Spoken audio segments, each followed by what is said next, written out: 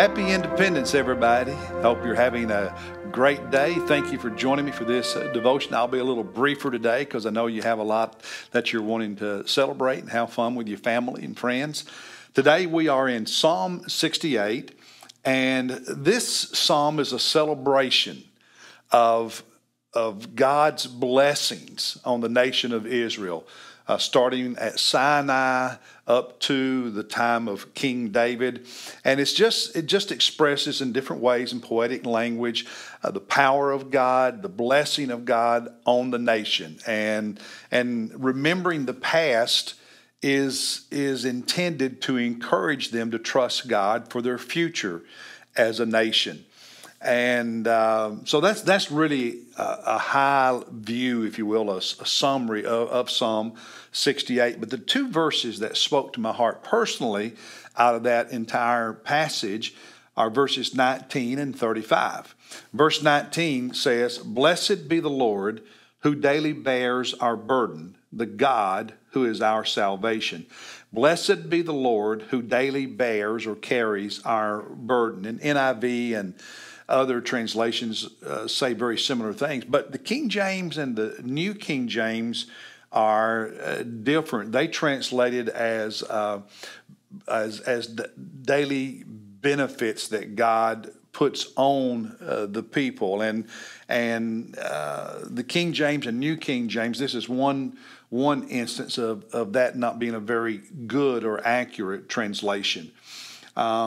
The idea that God daily bears our burden. Now, remember, this is written on behalf of the nation of Israel and how God has blessed them, and that God carried their burdens, that God helped them. And I love the idea that for me personally, I don't have to carry the load alone. Whatever God asks me to do, wherever God asks me to go, however He asks me to serve Him, whatever I experience in life, the load that's part of my life, I don't have to carry it by myself, because the God of my salvation is there to enable me, to equip me, to help me carry that load. I love this image that the Lord daily bears our burden, helps us carry our load, our burden every day. And that's very encouraging to me. Similar to that is verse 35, where he says, "Oh God, you are awesome from your sanctuary."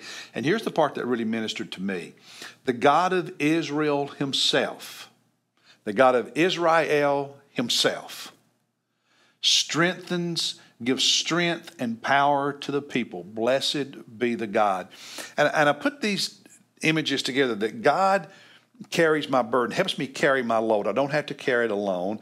And that God himself, He personally gives me strength and power. He did that for the people of Israel. He does it for me. He does it for you, though, all of us who are His disciples. And this image that I don't have to carry the weight alone, the burdens alone.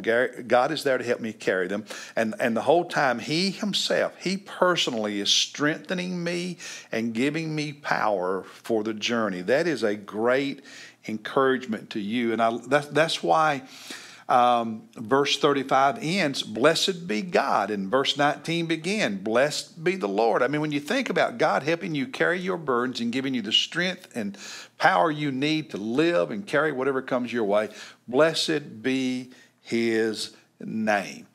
And I hope you are encouraged to know that you are never alone.